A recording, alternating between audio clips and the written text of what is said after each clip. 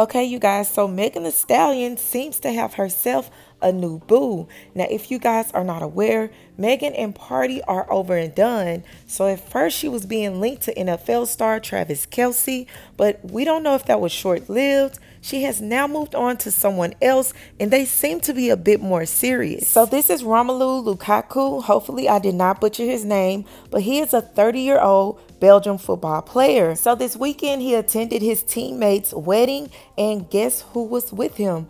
That's right, Megan Thee Stallion. She was right by his side the entire time and didn't miss a beat.